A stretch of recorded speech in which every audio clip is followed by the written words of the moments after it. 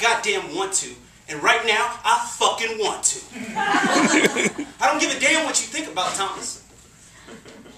Paul's dead. He's dead, gone, shuffled off his motor coil, bit the big one, kicked up his boots. He's going to meet his maker, if we have one, and Sharon is taking him there. God damn you, Paul. Why didn't you see me? No, damn Paul. Damn God. You hear me? Piss on yourself. And while you're at it, piss on me too. Piss me 6 feet under and bury me right next to him. Damn you for this limp, and for Lisa, and for taking him away from me. I know you hear me, because you hear everything.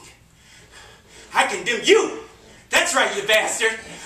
With my humanity, with my mortality, I condemn you. Whatever my soul is worth, I pour it as a poison arrow at your very core. I hope you rot because of it, and fall from your perfect place, and bring down your perfect angels, and on your streets of gold, so that they may die, and be taken away from you. I couldn't catch him. I tried.